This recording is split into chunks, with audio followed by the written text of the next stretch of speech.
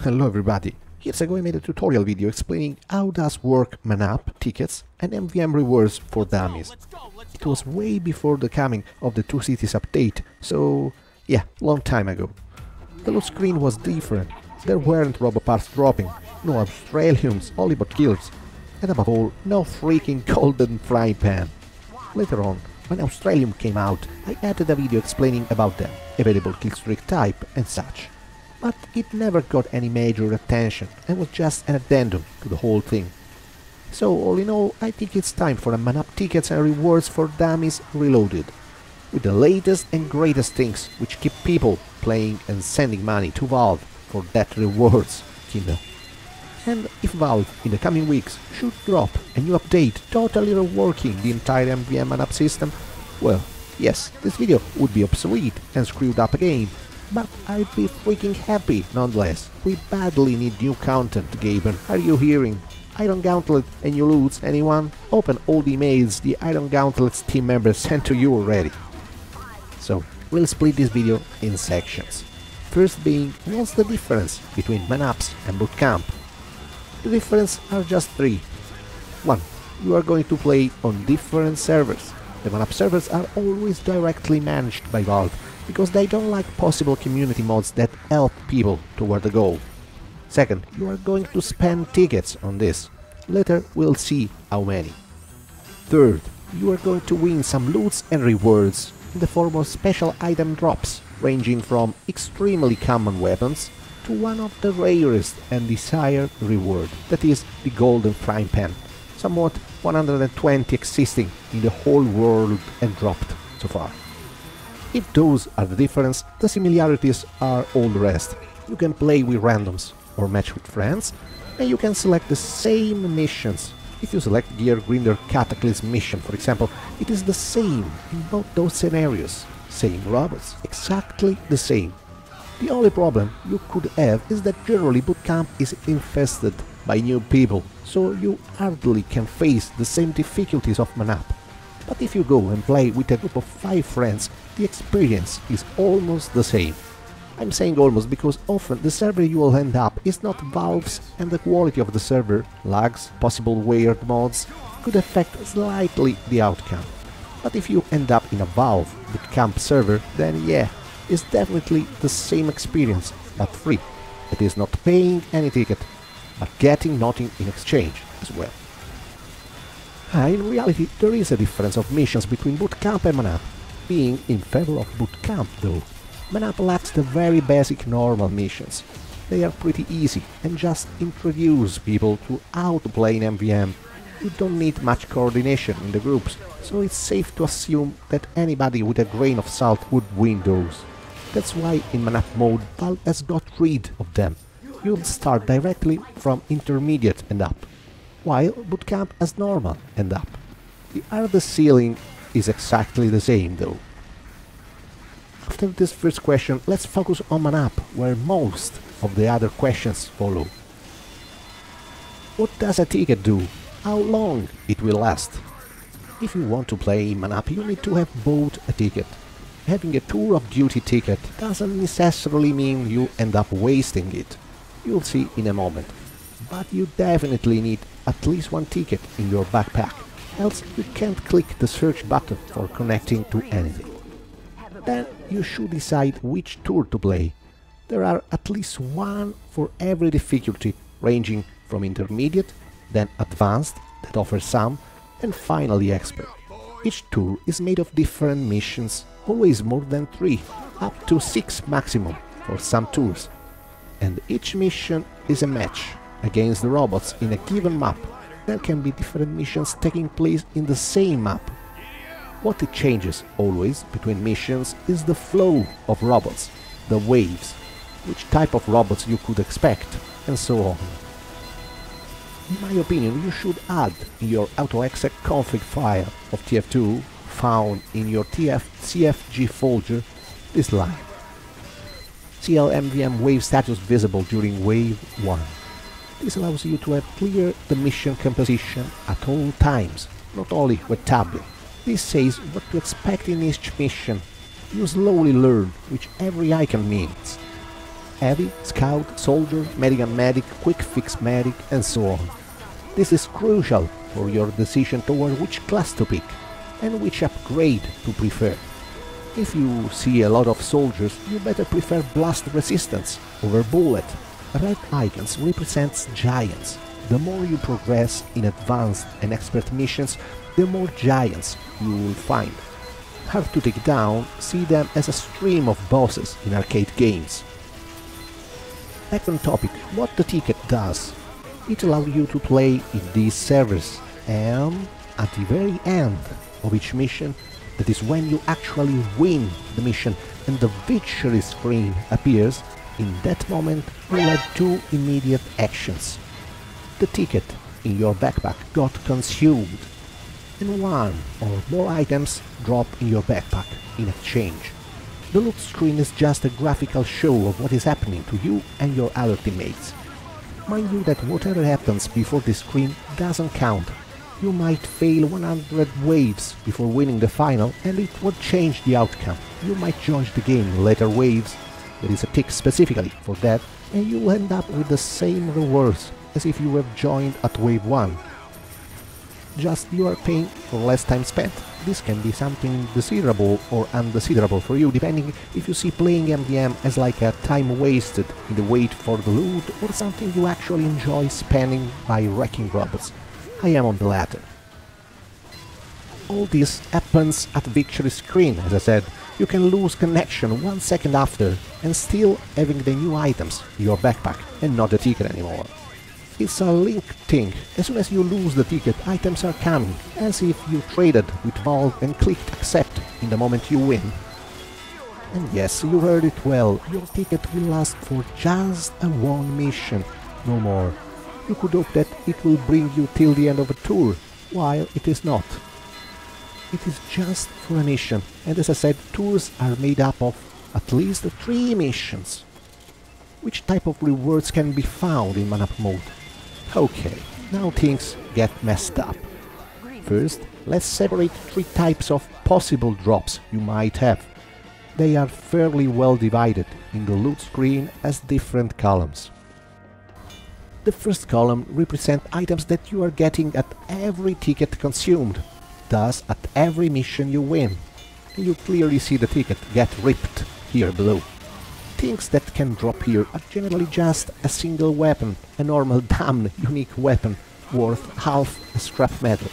The only exception so far is when you play the 2 Cities tour, that was the newest of the bunch, still more than 2 years ago. It doesn't drop weapons, but Robo parts whose use is worthless unless you trade them away. But, combined all together, they are the ingredients for Fabricators we'll discuss in a moment. Then there is the second column, that you should always see empty. It is if someone in the team is genius enough to spend real money to buy a worthless quad surplus voucher. Despite its appearance resembles the Tour of Duty ticket, the surplus voucher is one of the most worthless items in the entire game. What it grants, in fact, is, upon winning a mission, it gets consumed and everybody in the team, the player and his teammates, get 1 item each. But this item can't be anything but a unique weapon, or, if I am not wrong, a hat. But as per every stock drops in TF2, this can be just a 4% chance of dropping, so not occurring very frequently. Even the stock weapons in the first column can be hats sometimes, but for the same percentage of 4%. And so, 96 times every 100, a voucher costing you a lot of money transforms into 6 weapons.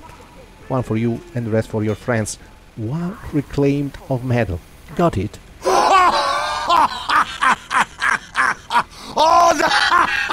And even a nut is no way costly as how much the voucher is in the Manco store. You better avoid paying for it and continue seeing this second column empty at all times. Then there is the third and last column of the loot screen, the most variable, and also the mostly changing in value based on randomness. First, let's say when it is actually filled. It is only a tour ending. This means if you are playing in a tour like, for example, Steel Trap made of 6 different missions, you need to consume 6 tickets to win each of their missions and to have while you get the last 6th reward, this column filled, because you conclude both a mission and the tour itself. You can play the 6 missions in the order you prefer, so it means it just depends which of them you have selected as your last of the tour. When this occurs, many different things may drop, depending on 2 factors: the tour you are playing and your luck. For sure, it is granted a bigger reward, bigger than the stupid unique weapons of normal missions. For the following tours, ranging from intermediate to expert, you can get a different flavor of a bot killer. Intermediate oil spill, 6 tickets required. Advanced steel trap, 6 tickets required. Advanced mecha engine, 3 tickets required. And expert gear grinder, 3 tickets required. Why do some tools require more tickets? In Valve's mind, each mission in there should be easier to win, so you might take the same amount of time in a random team to win 6 times in Steel Trap or 3 times in Mecha Engine, because they count also the lost waves in between on average. And when I say different flavor, it's just because Oil Spills gives Rust Bot Killers, Steel Trap and Mecha Engine gives Silver, Mark I with Heavy's heads, or Mark II with NG heads respectively, and Expert gives Carbonado. One myth to debunk is that the class of the weapons is somewhat linked to what you have played. It's totally untrue, and there is an equal amount of chance of getting, let's say, a rifle than a rocket launcher. So the above is a given. This is the minimum granted. About to see this, the minimum granted reward is a normal Killstreak Kit for a random weapon and a specialized Killstreak Fabricator for another one. You can get less than these. Now things starts being more valuable depending on luck, because if the above is the minimum, it happens around 10% of the time, that is one tour ending each 10, that one of those is replaced by something more valuable. Rust then become bloodbot killers, silver become gold ones, carbonado become diamond ones. About to see this, the minimum loot we saw is not replaced. Instead, there is something added on top of that. It means that instead of 2 boxes, you'll find 3. The stock kit, the specialized Killstreak Fabricator, and another professional Killstreak Fabricator. We'll see briefly what do Killstreak do and what are fabricators later on. This is applicable for every tour. Instead, for advanced and expert, there are additional rare chances of even better loots. Those are the ones that mostly keep people playing MvM these days. The first of these are strange Australian weapons. Since it is the only way to obtain them, they are pretty rare in the market and can go as high as good and usual heads, especially primary deadly weapons like miniguns, scattergun and rocket launchers. The chance of getting an Australian is pretty slim. There isn't an official math, but from the statistics people have made, you could wait, on average, like 33 complete tours before getting one. On average means that there are people getting at first or second tour, and people passing the 100 not getting anything. Adds to that the value of an Australian rocket launcher is way more than the underwhelming extinguisher, and you understand how hard it can be to get one and also be satisfied at its type. Yes, because the type of Australian is totally random again. It's like rolling the dice with 33 faces and getting one if you land with only a given side of the dice. Then, if you land, it's like if you launched another dice with every different type of Australian, one per side. You'll get what Gaben decides you to get. When I say 32 tours, it means that you have almost 3 Australian every 100 tours paid. For example, in 2 cities tour, like 3 Australians for 400 tickets spent. Now you understand why they are pretty valuable, even these days. For other tours, like Mecha Engine or Gear Grinden, you would pay just 300 tickets, but at every tour you will end up with only bot killers, either common grade or rare, and generally they have a lot less market value than specialized and professional Killstreaks while you wait for the Australians. That's why even today people prefer to play 2 cities tour instead of other tours in the hope for the Australian. Then it's time for the almighty best drop that MvM can offer. As like as Australians, it might happen only in advanced tours and above. Around just 120 have dropped so far in a 2.5 year time span in the entire world. This means that there are moments of several weeks where it does not drop at all in the entire world, and when it happens, everybody online gets alerted of its new birth. It is the golden frying pan. It is not an Australian, it's golden, and it has a peculiarity that changes it in respect to the stock frying pan and the Australians as well. In respect to the stock pan, the golden is an all-class melee, while the stock frying pan can't be equipped by engine or spies. In respect to Australians, what is as different is that when you kill someone, their ragdoll becomes a golden statue, so everybody around knows someone is yielding golden pan. Adds to that the golden pans drop with a random professional Killstreak Kit already applied onto them. This is a nice bonus. The market value of such a thing is as like as a good monthly salary in real life, north of $2,500 for sure. As always, it is a random drop. It could happen to be offered to a first tourer or to a veteran. Nobody knows actually. Now another question. What happens when you hand a tour? When you hand a tour, that is, you complete all the missions in it, you get the loot screen we discussed before. Then your badge rises of 1 level and everything reset. I mean, you are again free to complete the whole missions of that tour again, paying other tickets for the chance to get another final reward. The badge level increases, rinse and repeat. Badge level is an important thing to avoid possible kicks or hate from other randoms in MvM, as the scoreboard always shows the level for everybody.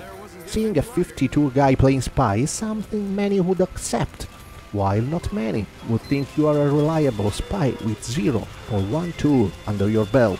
What is important is that if you just like to play MvM because of the better average skill level you play in there, and not for the loot at all, you can play for free a lot of missions indefinitely without consuming any ticket.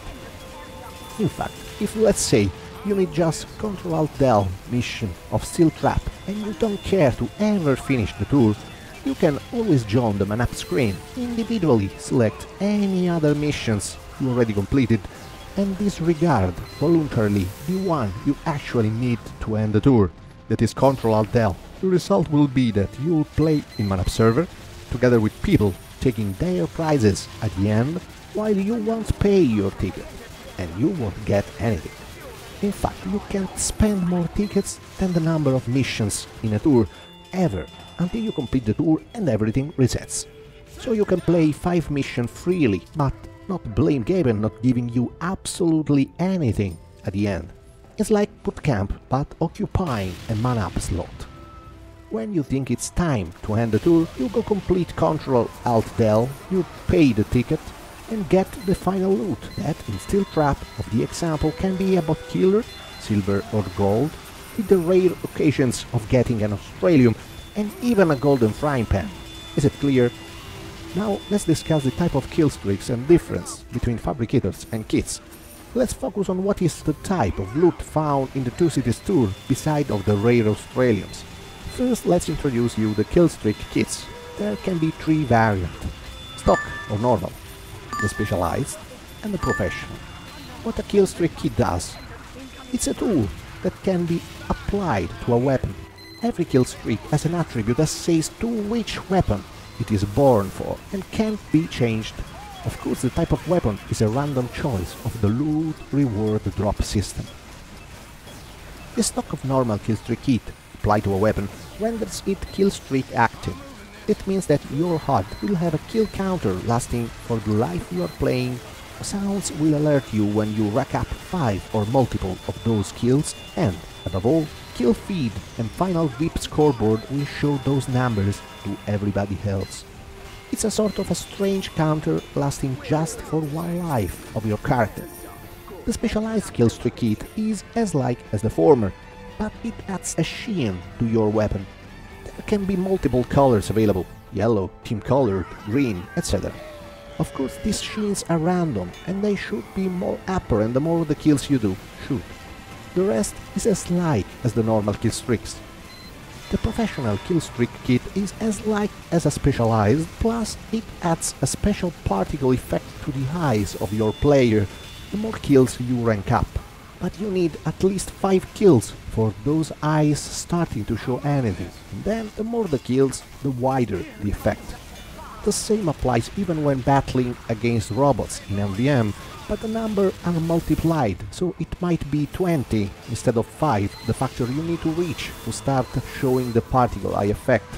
Even those effects have different particle shapes, and as like as Gaben loves, the assignment is totally random upon drop as a loot.